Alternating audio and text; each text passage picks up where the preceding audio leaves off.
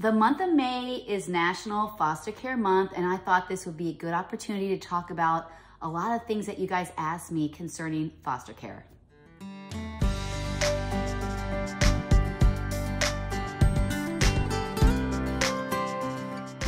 As you know, I'm Heather Bell, AKA Mama Bell, married to Luke Bell. We've been married, this year will be 27 years. We've been together for over 30 years.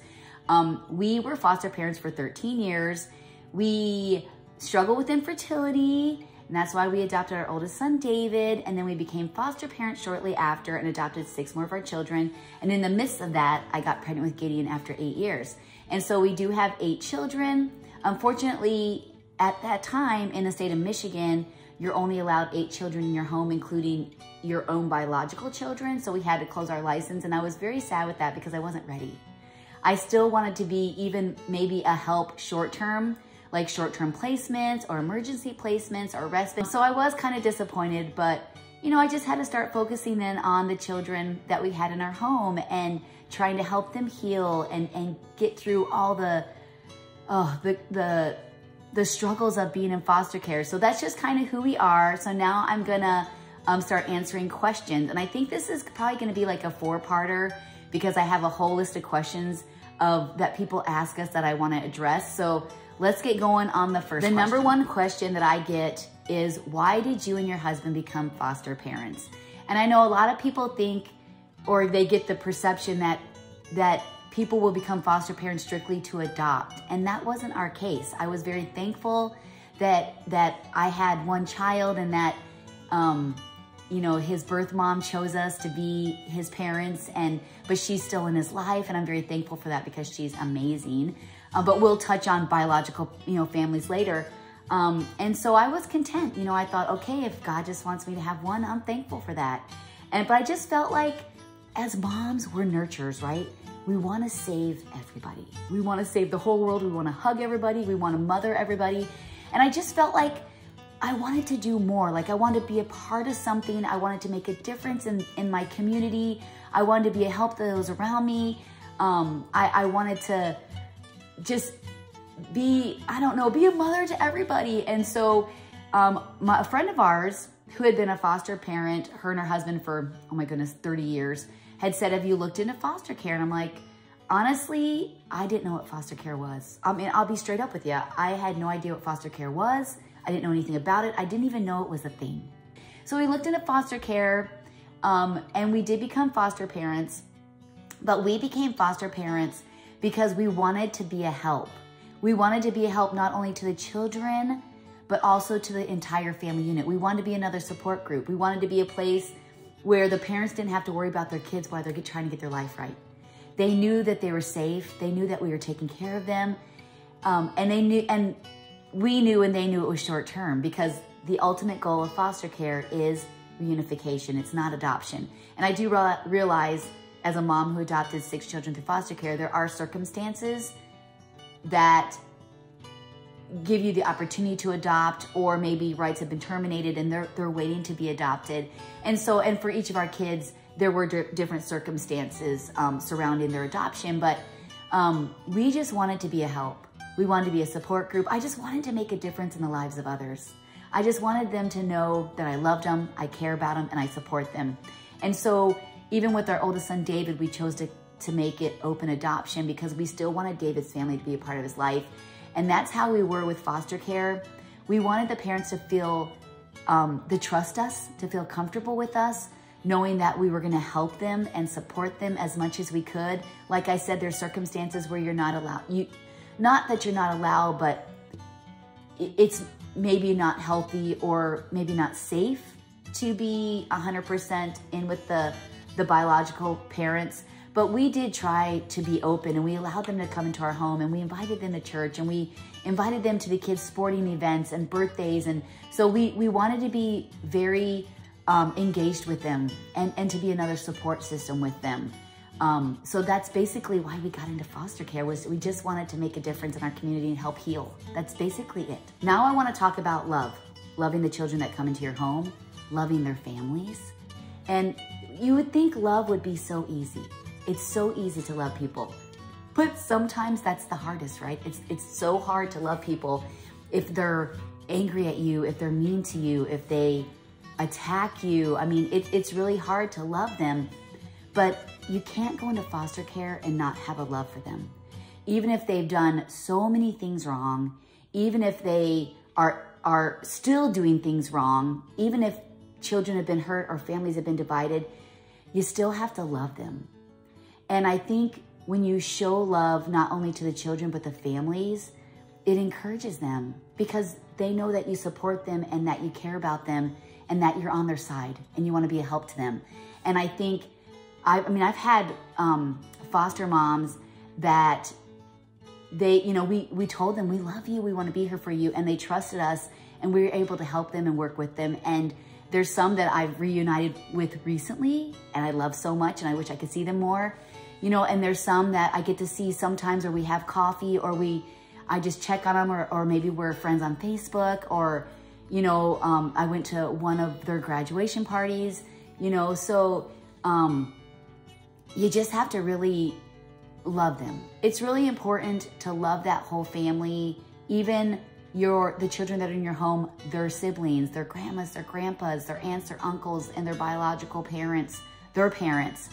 And I feel like if you have a love for them, so when they do leave our homes and go home to theirs, it will be easier. And even though you're sad to see them go, you'll still be at peace. And so I feel like love, I think sometimes when you have foster families or foster parents that things aren't going well, I think they just don't have a love for the family or the kids. And I feel like love is very healing. Now let's talk about the foster care system. What do I think about the foster care system? I think there's a lot of work to be done. I think it's broken. And I really do feel like there's not enough education for parents and resources. I feel like our social workers are overworked. There's not enough of them and they're trying very hard to do their job. And I get it that a lot of people look at them as the enemy and that they're causing problems. And I get it. There's not always good ones. There's good ones, bad ones, and that's with anything. But I just feel like they're so overworked, underpaid, and there's just not enough. And so they're trying to do the job of many people when there should be people in each department. And so I think that they're stretched and I think that they can only do so much. They're kind of at the mercy of the state or at the government, and I feel like they can only do so much. And there's so many broken homes that they can't keep up. They can't keep up and they're trying to do their best. And I feel like they get a lot of people attack them when that's not the problem. The problem is the family unit. And I really feel like we need more education classes, more resources, things like budgeting, life skills. When my son Joshua was in school, he had special needs. And so he attended life classes to teach him how to live outside the home, how to balance a checkbook, how to go grocery shopping, how to find the right job, how do you pay your bills? I think that's very important. And I think them having the tools to help them with their simple life skills is a big deal. Parenting classes, what to do at different stages of their lives, what to expect when they're babies, what to expect when they're toddlers, and I know that's a lot, but a lot of parents, moms and dads, they're not getting taught these simple life skills. So they get frustrated. They don't know how to address things in the home. They don't know how to address maybe when your finances get low or when your kids are acting up. And so they get stressed and they turn to things that they feel like is going to help, but in fact destroys the family. So I really do feel like education classes, and I've actually really prayed and looked on how to maybe start things like this, and it would help them be more sustainable, more successful, and then raising their children to be successful. So that's how I feel would really lower family, it would really, my words are blue. I really feel like it'd make a family unit more successful and there wouldn't be such a need for foster parents. So the last one we're gonna talk about in this part one is biological families. How me and my husband dealt with biological families, how much we integrated ourselves, and what's our thoughts on being a part of biological families.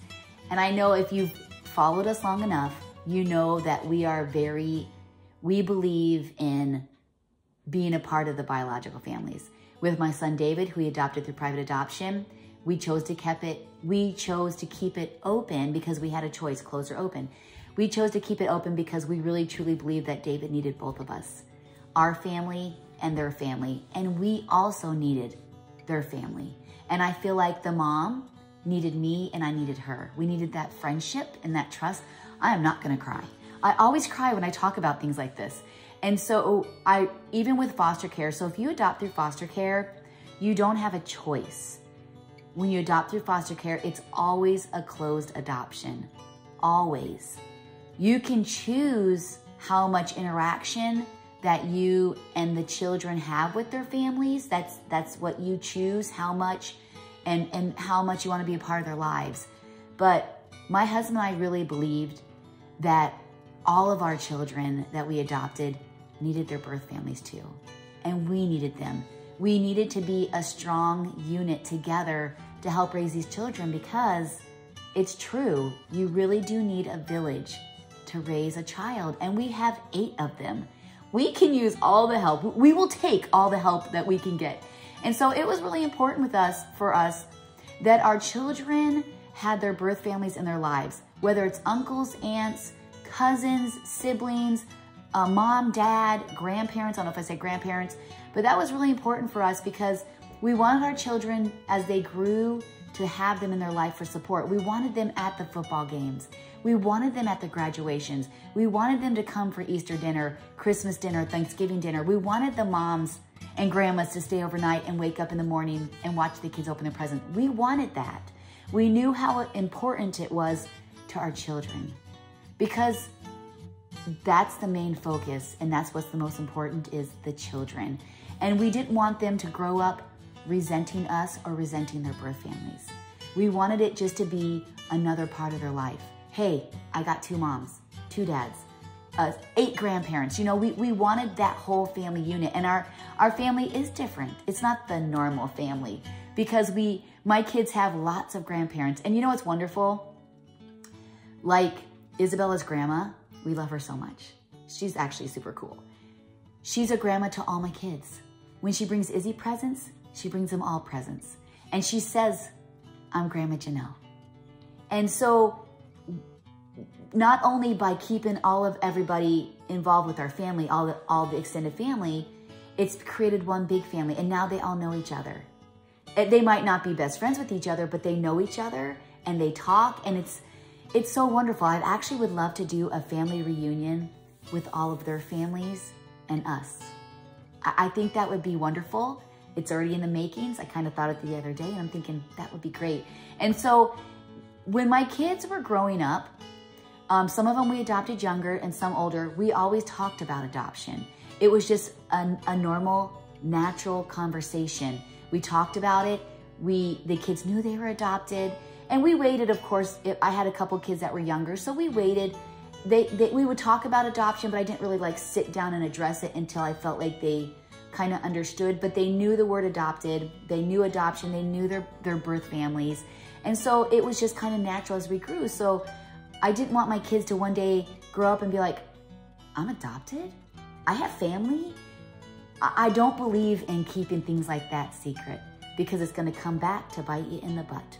Whenever you keep secrets and you're not honest, it's going to come back. It is. And your children are going to resent you, resent the birth family. And it's just not good. And it's not healthy. And also, as our kids got older, they needed all of us, their birth families and us. So as they continue to grow into adults, it would help them heal.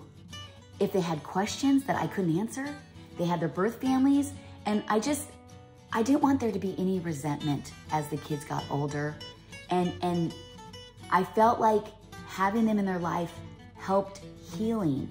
Do I think my kids are perfect and they're not still a little upset? I think they're probably still upset, you know, because kids don't understand.